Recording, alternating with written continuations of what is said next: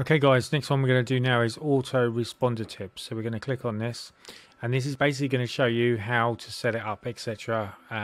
If there's any grey areas of why you think, oh, I'm not quite sure how to do this, it's going to give you an idea exactly how to do. And it's probably going to talk to you about having an autoresponder where it's going to go from day 1 to say day 7. So for each day it just allows something else to go to that particular subscriber.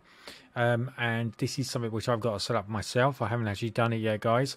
It's just because at the moment I've been really mailing out quite a lot to get as much people as possible to join in this. So obviously the more people we've got on board, the more advertising we've got, and then obviously the more RIO we're going to make from everyone. So that's really cool, and everyone's going to make money as well, which is really cool as well.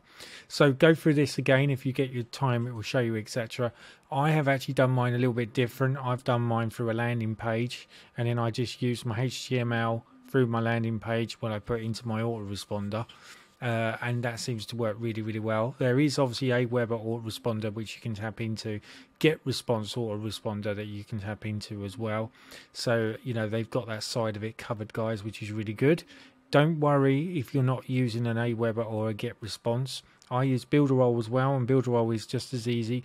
Any HTML instruction basically that goes into the autoresponder, and it should work absolutely fine.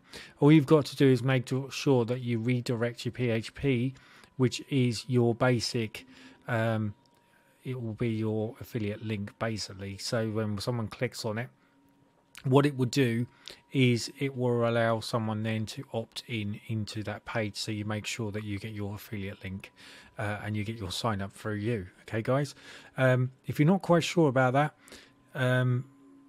don't worry, a lot of this is explained. There is some tutorials which I'm building which is going to help you on that side of it, and that's why I wanted to do a cheat sheet for Elite List Club.